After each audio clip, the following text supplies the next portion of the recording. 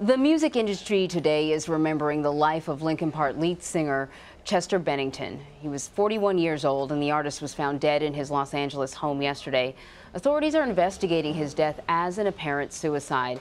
Bennington helped Linkin Park become one of the most popular rock bands of the 2000s. So here with me now to talk more about Linkin Park and its frontman is Alan Light. He is a music journalist, an author, and also the host of SiriusXM radio show Debatable. Thank you very much for joining us. Yes, thank you. So I think this was a blow for a lot of people. When the news sort of came across, I was watching the social media feeds, and people from all stripes were reacting shocked.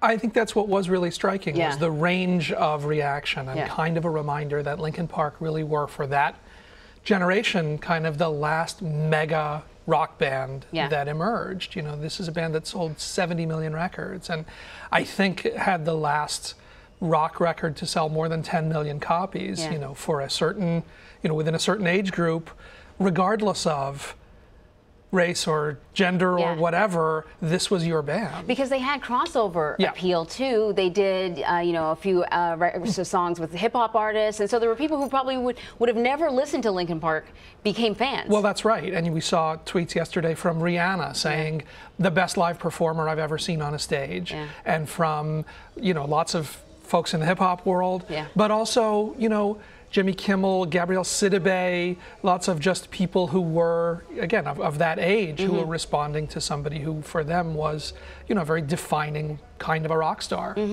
What was your reaction when you heard the news? Well, you know, you don't prepare yourself for something like this. It's, you know, you never know. You try to impose something rational on an irrational decision. Certainly this is, you know, somebody who had spoken at length about his own struggles with depression, about sexual abuse that he had suffered as a child.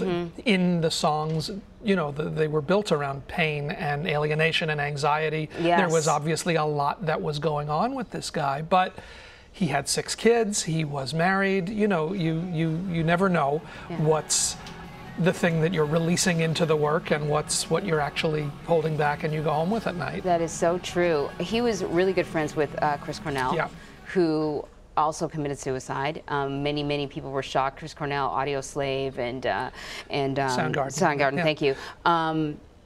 You know, even when I get online, people are sort of making comparisons between the two. Well, yesterday was Chris Cornell's birthday, and he would have been 53. He would have been 53. We'll never know what it was, you know, why did Chester do this, why on this day. You have to believe that he knew that it was Chris's birthday. He had sung at Chris Cornell's funeral just, you know, less than 2 months ago. They were close.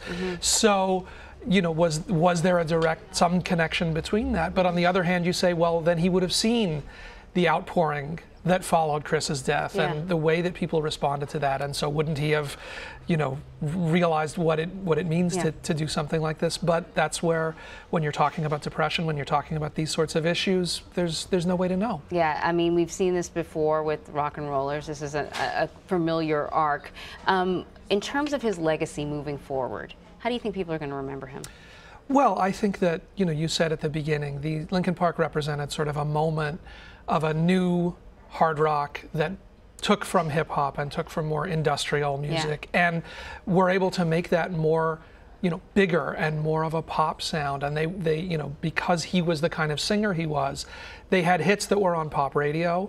They had collaborations. They did an album with Jay-Z. They took that sound. That's where I learned about them, really, was through Jay-Z. You know, so they sort of took that extension of rock and roll and brought it onto this massive playing field. And I think, again, I don't think there's been a band since then that, as a, you know, rock and roll identified, reached those kinds of heights. There was a poll that VH1 did maybe 4 or 5 years ago where their viewers voted them the greatest act of the 2000s. So people may not know Linkin Park, but know that this is a band that had that kind of reach, you know, and again introduced a sound and a spirit and these ideas, and, you know, writing about these kinds of issues for a whole lot of people. Yeah, I think a lot of people are going to be analyzing those lyrics right now. They were supposed to go on tour. Do we know anything about that? The tour was supposed to start next week. They were playing a show at Citi Field Stadium next weekend with Blink-182 and the Wu-Tang Clan, and then we're going to head on a headlining tour of their own. There hasn't been a statement about that. Okay. I can't imagine that they can go forward